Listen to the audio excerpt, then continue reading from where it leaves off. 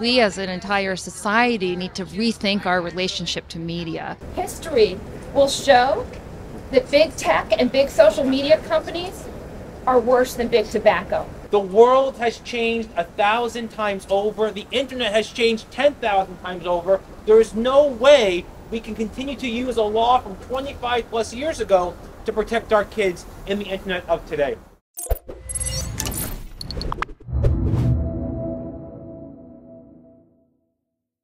Julie, we are here in front of the Meta offices today. You are the founder of MAMA, Mothers Against Media Addiction. Can you tell me a little bit about your background and how you started this organization?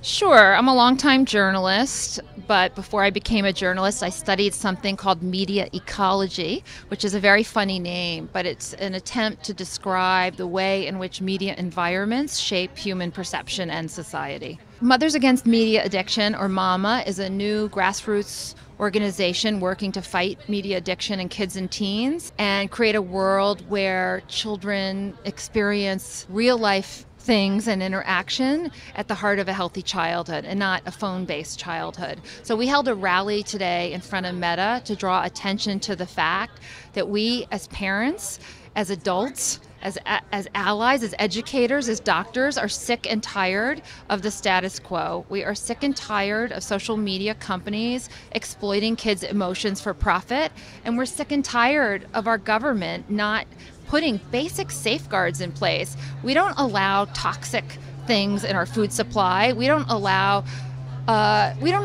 toys that are unsafe to go on the market.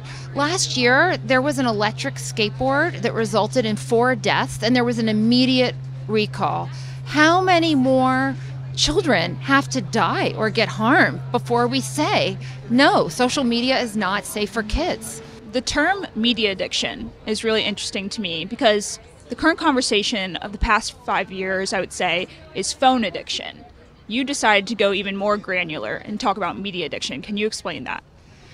You know, I actually think it's broader instead of more granular. I think we as a society are addicted to media and technology. We seem to think that every time there's a new technology, a new app, that it's going to save you, that it's going to save the world. There are some people who just think technology is like the ultimate answer to everything. I love tech. Tech can be helpful, tech can be fun, but it's not always the best solution, and it's not always an improvement over existing technologies. And so what I see is that we as a society have allowed screens to infiltrate every part of our life. And with 24/7 information coming through the internet, coming through social media platforms, our brains and our bodies are just inundated, and it's not healthy. The human brain cannot actually process that kind of information, and it's too much for anyone to bear, and it's way too much for children to have to be exposed to. There's, for example, a Twitter account that I keep up with called Pessimist Archive, and they bring up the scares over TV consumption, the scares over video game consumption, and how this just seems like it's going to be that again. And to me, it's like we don't even fully know the effects of our media consumption. It is still so new in terms of human history. How do you look at that? The people who think, you know, this is just pessimistic, cynical, what do you say to that type of conversation? Well, they're completely wrong. And the reason they're wrong is because they're failing to consider the overall environment in which this technology has been introduced. When rock and roll was introduced, parents were nervous, right? And rock and roll was something that teenagers listened to in a small amount of time in the context of a society where they were still spending most of their hours with their family, in their community. Americans were closely connected through community organizations. They went to church. Now we are in a totally different type of environment where people are getting vast quantities of their interaction through the screen and not in real life connected human relationships. And so what's happening is we've actually displaced behaviors and experience that are critical for social and emotional health, and we've replaced them with experiences through the screen that are training our brains to be socially and emotionally incompetent. We have literally rewired our brains to not be able to indulge in deep thinking, and we are seeing the effects in our country's reading and math scores, which are now at the lowest levels they've been since we started measuring in 1971. I mean, we are doing this to our children, and we need to stop. Yeah, I saw someone shared on Twitter yesterday that they've been working, this rising loneliness problem. And they're like, the biggest bottleneck, because they're trying to do like in-person events, the biggest bottleneck is that people can basically self-medicate in a way with just constant content consumption.